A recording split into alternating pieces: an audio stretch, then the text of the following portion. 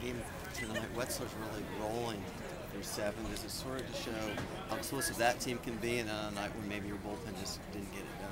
Yeah, there's no doubt about that. I mean, that's an understatement that our bullpen didn't get it done.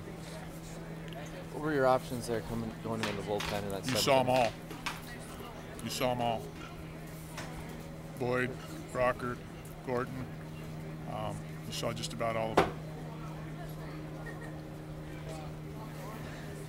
It's just a matter of guys not getting it done then out of the bullpen. We obviously did not get it done tonight.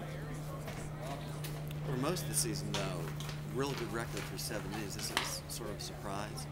You know, we've had some leads in some games and not been able to finish. And it's disappointing, and we're not going to. Wetzlar gave us one heck of a start.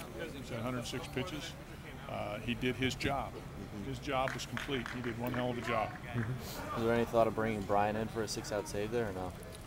Well, you know, I guess we could have done that, and if he'd have given up, we didn't score another run.